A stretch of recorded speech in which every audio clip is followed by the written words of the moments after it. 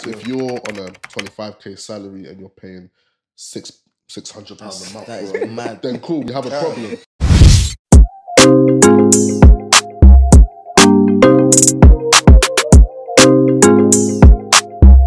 You better young kid. Back with the visuals. Come on, man. Come on. How you guys doing, man? Gox Ken. Yeah, I'm doing good, man. Yeah. See that honey? See that honey? Back in. Intelligent, I'm kind of funny. Where's you this know? thing come I from? don't know. It just came off the dome, innit? Anyways, but yeah, I'm good, man. Been good. It's been a busy week. Okay, cool. How come? Busy week this week. Just trying to sort a few things out at the moment regarding, I think, that some project that we need to kind of get over the line to refinance. So Perfect. it's just a lot of up and down. Which one's that one? The one in Coastal. Coastal. Yeah, Cool, so. cool. But apart from that, it's been good, man. Can't complain. Kenny, how you doing? How's things in Yeah, London? no, things have been easy. You know how they are, man. I've been very calm. Yeah, balancing everything. You've been going hard on the property strat side. I mean, a lot of the plans you got. Yeah. There's a few things coming out. I've been Yeah. working hard on that. You know, so stuff when we're to- ready to release, you guys will see in it. Okay, You say guys no will more. see. Surprise to me too. Okay, cool. What about you, Ax? What you been doing yourself? Same old, man. Same old. I've been up and down as always, doing what I do, sourcing stuff. Had a couple clients come to me for properties they're looking for, so working hard trying to get them stuff. Found some stuff in Birmingham, but I might have to go to Liverpool, man. I need to go back there and try and find some stuff. So I'm gonna go have like a week there and just see what I can find for them. Okay, So- question: do you ever have weeks where you don't do much? No. Gone are the days, isn't it? Gone are the days. No, Gone are the days. the only time I don't do much is when I'm on holiday. Oh If yeah. I'm on holiday, but even then, But even then, your something mind comes is to- still, your you're still mind- itching. You're Trust like, me. what if this person? You lot don't even let me rest. I don't know. You lot are talking. I didn't even give me that question. He's having too much fun. Akin's having too much fun. You used to let me having a lot of These fun, days. but you lot You see just. me and Goku already chatting from 6 a.m. So you're back. Akin will probably wake up in a few hours. Yeah, you might are just mad. But yeah, man. But yeah, man. We're back with another guest, of course. Come You know, on. when you come with the heavy hitters, man. So we got another big king in the building. Come on. So yeah, man. Introduce yourself, bro. Yeah, so CK Talks Money. come Thanks on. for having me. It's a Come on. blessing. What you lot are doing is amazing as well. Cheers, So, man. yeah, Appreciate it, for man. real. Appreciate it, man. Good to be in you lot's presence, man. Yes, yes. Love Nice, that. Love that, man. And yeah, man, we've seen your Instagram page. You see what you're doing, giving out tips for, especially I think the first time buyers, they love you. They love you off. You love the content off. So Those are my people. There's your people, isn't it? That's my people. yeah, man. And yeah, so we just want to get into it, man. I think it's man, so why important to just come and get you in, talk about some of the stuff that you're into, talk about your journey, and then probably give us some tips as you always do. So yeah. So where did you start, man? How did it start for you? Where do I start? So in terms of my actual journey in financial services, so I worked in banking. Okay, cool. So Prior to that, literally- did you go to uni? You was at uni? You know what? I'm glad. I wasn't even going to mention that, but I'll add to that. So I started uni, and literally 2 weeks into my degree, my friend was like, "Oh, like, have you heard of this Metro Bank?" At the time, no, yeah, they were early- quite new, early yeah, years, yeah. just 2012. 2012. And then I thought, you know what? Let me just apply for the job. Yeah. Never thought I'll get it. Yeah. Had the interview, like, bro, I always tell people that at this interview, I was the only person there not wearing a suit. You didn't roll it with a suit. What did you wear? Wasn't a tracksuit. Jumper. I wore. Imagine Carlton Vans. Banks in Fresh Prince with the vest, the shirt, the Oh, yeah, tie, yeah. and the loafers. Okay. That was what I wore. So it was church swag. It was church swag. It was smart. Okay. But it wasn't the suit. Yeah, but it could have come off as confident. Yeah. He knows who he is. Yeah, swag. This guy knows who he is. Got a bit of swag. These times it was really raw. Like, I should have really wore a suit. Why did you wear that though? Like, what was your train of thought? know You just what? thought, what? No, but you were young then as I well. was 17. Yeah. Okay. Just come off the back of all I knew was education, kicking ball. That was it. Okay. So the corporate world, I knew nothing about. Yeah. Went to the interview, ended up getting the job, climbed the ranks, did cashiering, did personal banking, business banking. While at uni. While I was at uni, so just doing my degree. Wow, and working side by in side. banking. Wow. Yeah, literally, bro. Was it like full time? so my part-time? first year I was part-time. Yeah. But my second and third year, honestly, I always tell people my third year I went to like 9 lectures, bro. Because I realized very early I did not want to pursue my degree. I studied sports science. So it was like, okay, let me get the degree for a month, you know? Yeah. Nigerian background, you have to take that picture. You understand? You have to send it to grandma, like, we're good. But I thought, they're all the same, innit? Why do they all think the same? No matter how rich you are, they still want you to go back to school. No matter how rich you are. Remember, even after I graduated, I spoke to my grandma. She was like, so when are you doing your masters? I said, Big man. I just finished. I said, nah. So did that while I was at uni, and then I went into mortgages. You know, so okay, cool. When I was about to graduate, I thought, I've enjoyed this. Metrobank, been in for 3.5 years. Like, I want something fresh. I had a friend at the time who had just done their CMAP, which is the exams that you do to be an advisor.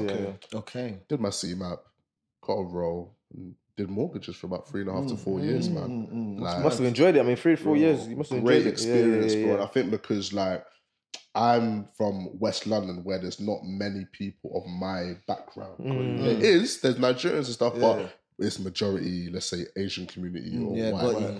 But then when I got moved, I was working in Thornton Heath, South Norwood, Mitcham, Streatham. So I was then surrounded by my people. And it made me realise the need and the knowledge gap. There's always going to be a knowledge gap anyway. But the knowledge gap in West compared to Thornton Heath, for example, massive. Massive. And I feel like that's a problem. Like, we really need to, get to that level where we're also amongst everyone else. Do you know what I mean? When it comes to ownership or just knowledge about property and, things like that. This is it. And I guess that's where it all starts, because it's quite weird because I went to school in West and I still didn't know this stuff. But then it's like, maybe some of my peers, their parents would have been teaching them. Maybe they go home and they have those conversations with mum and dad, and it's like, okay, so this is what that is. I get it. Whereas when I was going into South London, I was like, people don't know much. Like, every mortgage appointment felt like an educational session. Really? One. Yeah, especially when I was in Thornton Heath. Any Thornton Heath listeners, listen. It's like, it was very evident to me that whenever I was in that office, the clients I had didn't really know much. What's one is, if I came into, for example, Metro Bank and I saw you, I look around, if I see you, I'm going straight to you. Because our situation is always unique a lot of the time. I have to use that word. Okay, bro, you know what it is? Yeah, bro, basically, one of my boys. There was that one move I wanted to make, innit, back in the day, innit? And obviously, I'm not trying to get you in trouble. There's always disclaimers, There's always disclaimers. I can't really prove that this money's in the, like, from a job, innit? But I'm saying, there's always something. Like, the maddest one I had, and I was actually thinking about on the way here, is that I got a call. I remember I was sat in West Ealing, and one of the advisors called me and said, look, I've got an appointment in Mitcham, like, great client, go over there, just get it done, cool. Kind of thinking, let's cool. do it. My time to shine. Put your time Let's go. Come on. Get in the car, get to Mitcham. Sat with this guy now. Great guy. Cool guy. And he's like, okay, but my biggest thing, bro, you can really help me with. So I thought he was going to say, poor credit. I was thinking, fine, we can work around that, or whatever. Actually, I really want to buy this property, but I don't want to use a deposit. What? And I was like, okay. You don't want to use a deposit? So how are you going to fund it then? My friend. I said to him, my guy, you need a deposit, please. Wait, so he was hoping that you could get some sort of 100% mortgage. Just bust him. Yeah, literally. Pull out a quick 20% and be like, I got you. You see, but this goes to show that we just, and people don't know. Your guy said this is a great client. Set me up. He'll sort you out, don't worry about it. Set me up. Great client. It's like, damn. That's how I realised that. I remember I called my boy on the way home and I was like, bruv, like, our people actually have a massive knowledge gap, big one, which brings me back to why I started CKTalksMoney. Okay, cool. And that's why I do it. It's like, of course, I'd love to make a business out of it eventually, and there is plans I have, but that is the core as to why I started. Okay, cool. So do you almost feel like you're helping people? It's fulfilling to like get people over the line. 100%, bro. Like, and that's why I get the most satisfaction. Honestly, like, I'm not even just saying it because it's recording, but when people come to me and they say, yo, like, I did what you said and it worked. I was feeling, that. See that feeling? I'm telling you, like, because you can have all the money in the world, man, but that feeling is different, man. You know, you're actually making a difference, and making a difference where it makes sense, like exactly within your community as well. Because I was like, where was that? I think I was at like DLT or something. Yeah. And someone comes over to me like, you're the guy, like, the I was man like, what are you talking that. about? Yeah. I'm like, oh, we had a meeting about 3 months ago. Mad. I was like, what's your name? Yeah. His name? I was like, wow. I was like, so what? She's like, yeah, How'd we it bought go? the property. Oh. Made my day, bro. Stuff like that. It does. Stuff like that. It does. You don't know the impact you're gonna have. It does. You know? There's been so many times. Obviously, we talk on the pod, innit? Yeah. On the pod, we share our experience, and we'll try to educate, and then you get a DM like people saying, "Oh man, I bought that." You're thinking, right? I didn't even. There's a lot of stuff you do that people don't. You don't even know. It's true. Like, people are sucking in and just taking in and trust me, DMs will actually make our day sometimes. You make it cry. You know what I'm saying? Keep sending them through, guys. Okay. Yeah, and all it is just sharing wisdom, man. And we just have to keep doing it and just keep doing it and just keep growing bit by bit by bit. That's it, man. But yeah, I think this part of the segment, I think we should go into some tips for first time buyers. I think that's what you specialize in. So if there's like maybe you can do top 5, top 10, top 20, whatever you want to do, just give us some tips for people that going into 2022, I want to get my first, property. What are you telling them? Like, what would you tell them if they had like a consultation with you or sitting down with you? Yeah, definitely. The first thing I always say to people is you need to get your ducks in a row. Yeah. Firstly, I don't want to sit here and say the mortgage application is hard, but it can be. Because if you're not prepared, it can cause you issues during the process.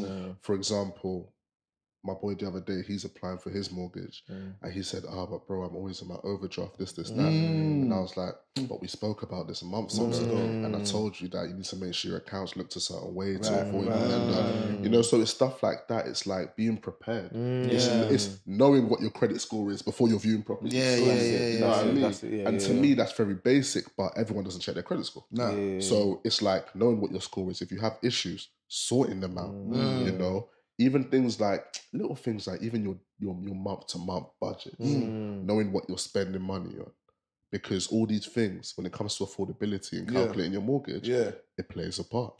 Just to jump in there, would you say like the 3 months before you make a mortgage application, like how far do people need to prepare from? Would you say that? Because obviously I know some lenders will ask for 3 month statements. Would you say 6? Then 3 months or would you say 6? Would you say like what would you say? What? On the safe side, I'll say 6. The reason being, across the board, it usually is 3 months bank statements, 3 months pay. That's usually what it is.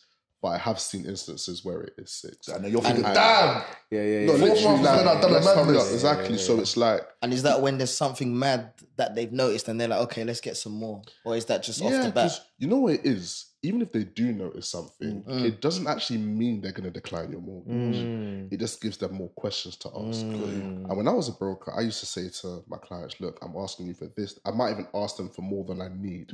Because by looking at their stuff, I'm anticipating what the lender might ask for. So I'm saying, cool, you have these transactions here with, I don't know, a popular one was gambling. I was about to ask that. Very popular. I used to get this one a lot. Lenders hate that, isn't it? Wait, but is it that much of a red flag? Even if it's like, what if it's like £30? Even if £30, they don't like it. Is it a certain amount? It depends on how much it is in comparison to what your income is. So if it's like a £5, it's calm. If it's £5 accumulator, whatever, cool. That I can't see that being an issue. But I've had people who are, you're seeing Sky Bet 300. You're seeing car finance numbers on Sky Bet. So that's not just like, my friend, please. Car finance is another one, isn't it? Boom. No. That's another one now. Is it? That used to be a very... What's that one? The car finance. Oh, okay. That used to be a red flag. Is it? But... is it chilled now? It's more... You know what? A lot of lenders see it now as a living expense. I'm not sure what the stat was. I think it was that 7 out of 10 cars on the road are either HPD's finance. Wow. I heard that too recently as well. That's like a recent... The narrative's changed a bit. Completely. Just the cost you for doing that. Exactly. And now it makes more sense to some people to just do it that way. So... That's why they've kind of, in a way, lightened up. I'm not saying that it doesn't matter. It matters. Like if you're on a 25k salary and you're paying £600 a month. That is mad. Then cool, we have a problem. Did you hear that? Car's there, We have a problem. I'm not firing shots again. You And your friends. So it's like, it just depends on the numbers. Because when it comes to what we used to call it was like a debt to income ratio. Yeah. So we used to look at the income of the client in comparison to what their outgoings or debt are. Okay. So you can be on 80 grand a year, have a £300 a month car, and the lender won't even flinch. Okay. So income. So like, just a question then. So obviously from our side of things, all we're doing is just giving you statements and all that stuff. But from your side of view, what are you actually doing with what we're giving you? Well, as a broker, right? broker. Yeah, cool. Analysing the whole thing. So I'm looking out for minuses. Usually on the statement, a minus will be in your overdraft. I'm looking out for missed payments. Even little things like missing your own direct debits or standing orders. Because that could flag up to me that, okay, I need to see your credit file now. Because if it's missed on the statement, there's a possibility it's also a missed payment on the credit file. So that's why the whole mortgage process, like I always say to my friends, it's more than just here's the documents, give it to the lender, let them make a decision. Because remember, as a broker, time is everything. Okay. Like, you don't want to spend 3 hours going through a case, submitting it, and it declines. That's a good point. That's true. As a broker, you want the case to go through. You're getting paid off the back of that case. Yeah. So you want it to bang. Yeah, people get angry at brokers sometimes. They're like, a big man, hurry up, man. Actually, you know what I'm shaking the table like, but it's you not. want it to go through. Right. Which is why we even go into that detail. When it comes to your pay slips, we're looking out for, is there an NI number on a pay slip? These are things that you don't think. Yeah, I'm telling you, What's bro. that about? Because the thing is that when it comes to pay slips, really, standard pay slip should have your national insurance number on it. Your one probably has it. Little thing that you're acting like you don't know what that is. I just don't know to look at. No, check it. Honestly, that's what I'm saying. Yeah, because there's little things like that the lender might raise a flag and be like, "What's all this?" That doesn't look right. Little, like, this sounds even silly, but is the number on the pay slip the same as what's being paid into the account? To the penny, bro. Little things like that. So that's what I mean when I say it's more than just, all right, thank you for the documents. There you go to the lender. You need to remember, brokers are also qualified and they're heavily regulated. So if you're submitting cases and they're not meeting a certain standard, you can lose your license. Because you're not doing your job. You're not doing your job properly. It's not fit and proper in FCA terms. So it's like, there's so many things a broker has to do. It's actually a stressful life. I haven't lied to you. I have one more question then. So, obviously, you as a broker right now, let's say you're getting loads of cases. Is it that, like, can you process cases faster than others? Or is it that every process, like, can you, like, if someone said, listen, behind the scenes, yo, how do you prioritise, basically? Yeah, you know what I mean? You know what, really, if we're going to talk about prioritization, you should prioritize based on who came to you first. Okay. That's what you should do. You know? But let's say a lot of brokers will prioritize the cases that are bigger because they make them more money. You know, but just to go back to what you were saying as well, will some brokers do cases quicker than others?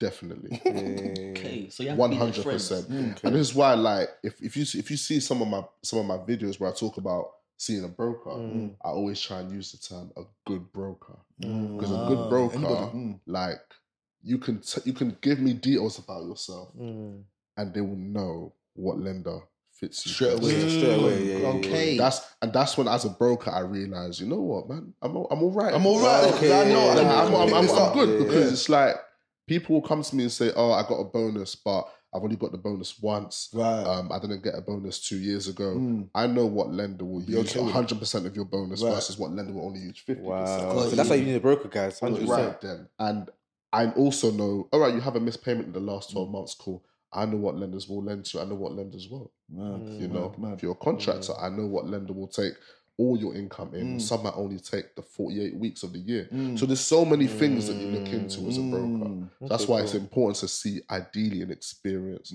broker that knows. To jump in as well, would you advise, would you say all first-time buyers should use a broker, or would you say it depends on the situation, or would you say, and on the flip of that as well, would you say they should always use a paid broker? Would you say they just use a free London Country kind of vibe? Or cool. would you say? So First-time buyers, should they always use a broker over a bank? 1 million. I'm probably going to be biased because I was a broker for freedom, but it's like, I've never been able to understand going to see someone who can only offer you one group of products versus someone who can offer you the whole market. I can't think of any argument that works in the favour of going to. It doesn't. You know what I mean? That makes sense to me. You know? So it's like on that's what I would say. Paid versus non-paid. It just depends what you can.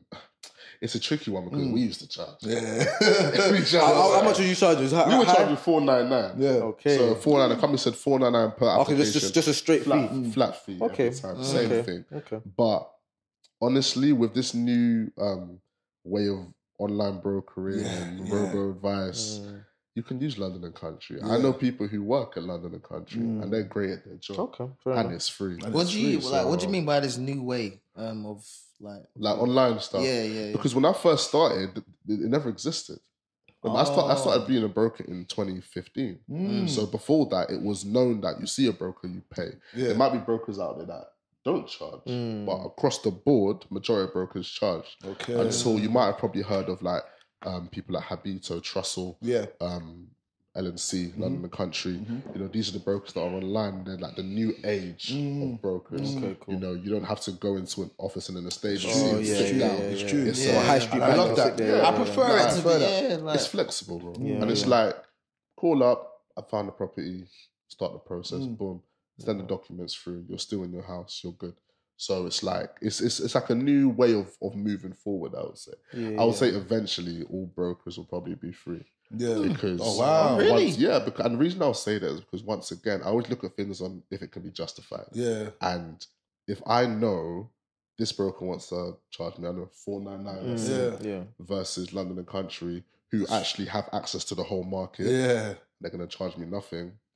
Unless it's family, unless it's family ties and you want to just look after your bedroom. Like, I can't think of a way that you'd want to pay £500. You can pay zero. And when you're buying a house, there's cost involved. So you're trying to save money already. So that 500, you're thinking, I can save there. Let me just go over here. I guess with brokers, how do they make the free ones? I guess they make the money on the other side when by the bank, whoever from the commission. They kind of pay them that way. Exactly. Yeah. And I guess obviously, I think there's another argument out there to say the reason people pay, you tell me if it's justified or not, is your situation might be complicated and you might need a specialized, more like specialist lender kind of thing. So would you say in that case it's justified? Yeah, you know what? There are cases where people, like we were talking about earlier, might have missed payments. They might have, issue. They might even be a EU resident and they're trying to buy here, specialist lender. And in those situations, cool, I would say, pay. But these specialist lenders, and this is why the biggest thing for a broker, like, listen, if you come and see me as a broker and you think I'm a great guy and we get on and I have access to 15 lenders versus the guy you don't get on with, but he has access to over 100. You need to be looking for brokers that are whole of market. That's the term that's used. If you're speaking to a broker, you need to be saying, are you whole of market? Check their website, check it out, because some of them will say yes. The first brokerage firm I ever worked for, I don't want to bait them out, but they used to say they were whole of market, but they weren't. They had access to 13 lenders on the market. Hey, just capping. Imagine. All the way, like, so it's like, someone will come to me and I'm just like, we have access to blah, blah, blah. And they'll be like, oh, but I saw another broker and they said they can do the deal with this. That person's not even on my list. I can't even see their rate. That's what how do you just have to try and get someone okay? I have to try and ginger them. So basically what this lender does, bring it back. Twisting it like, get the commission back. Make them a cup of tea and don't worry about some biscuits and put on the table. You know what I mean? But in the second firm I worked for, every lender on the market. The ones you've never heard of. There's lenders out there that you will never come across. You know, this actually took me time to get I thought all lenders were just high street banks for a long time till I realized that they weren't. You know what I'm saying? Like there were actually smaller companies that would give you the money. And you learn that a lot when you're into sort of property development. If you do renovations, bridging. You will learn that there's a lots of lenders out there. Specialist lenders, man. Man. And they can come in handy. They can be expensive, 100%. as we know. But it's like, if it's going to work for you, then listen, Sometimes you don't have much choice, do you? I think we even went off the type. It was going for a list of tips for first time buyer. Was there anything else you probably say? Anything else that I would say? So we've said preparation. We said see a good broker. The preparation, the credit score stuff is part of the preparation. Yeah, it's really pretty much. So those are the main things that I would say. Okay, cool. Those are the main things that I would say for a first time. What would you say is like one of the biggest mistakes first time buyers make, or pitfalls or stuff to kind of look out for as well? Yeah, the mistakes first time buyers make, I would say, usually to do with the property, not with the mortgage. Oh wow! Okay. And by that, what I mean is that it's hard for them to make a mistake on the mortgage because you have an advisor. Someone is getting you the best deal on the market. Of course, you can still make little errors here and there, but really the responsibility lies with the mortgage broker. Yeah. But for example, I've known people to look at properties, maybe offer too high because they really, really want it. Got you. Then when the valuation comes back and we're saying no, it's worth less. It's not worth that. Yeah. They're like, oh, but I really want it. And this comes back to my whole thing of everyone's always in a rush. Yeah. It's like you don't want to rush and buy something that is not going to benefit you down the line, or that's going to cause you problems. And with first-time buyers, that's the biggest issue. It's always that rush. And I get the excitement. First house, you're excited. It's the emotions, isn't it? Yeah, like everything's just everywhere. Like, can't wait to show my key on Instagram. That pose in front of the like this. Can't wait. So it's like that is the biggest mistake a lot of first-time buyers make. I would say that, as well as not shopping around. Okay. And when I say not shopping around, I mean not viewing enough properties to find out exactly what you want. Not shopping around for things like your legal fees, solicitors and stuff like that. True. There's loads across the board, and sometimes you end up paying too much when you could have really paid a lot less if you were just, once again, not rushed and taking your time. With your broker as well. Some people don't even know London and Country exists. But because their brothers, friends, uncles, sister told them that they use someone, they've gone and paid £750 now. They had it for free. A lot of the inquiries I get sometimes is, I paid a broker, he hasn't done my mortgage, can you help me? And when I ask where the broker's from, it's always one of those situations. It was my friend's cousin, or this or that, People need to shop around, and it's hard because when you're a first-time buyer, you're actually a novice. You don't know anything. So my advice would be, see someone who you know is experienced in these areas. Follow property strat. Come on. You know what I mean? Like, find resources that are going to educate you. Got you. Because education isn't, I can't even say it's limited anymore because it's actually out there. It's out there. You just have to find it. That's the thing. Yeah. So, but I was saying to him that just earlier today, I said, sometimes it's not that the information isn't out there, but when the information isn't coming from someone that looks like, sometimes it just doesn't resonate. It just doesn't enter your brain the same way. You know what I say? Like if I come to your page now, you're just gonna enter a bit more smoother than if it's someone else. I think that's part of the representation. Is part of it. You know what I'm saying? Representation is part of it. Even on the back of what you're saying, I think you already given some ideas already. But how do people identify like a good broker? Like you would say, what should they look out for? What should they be looking out for, basically? And just before we go there, we're gonna take a break. We're gonna take a quick break, and then we're gonna go into the next segment. Sorry, buddy. That was quite deep.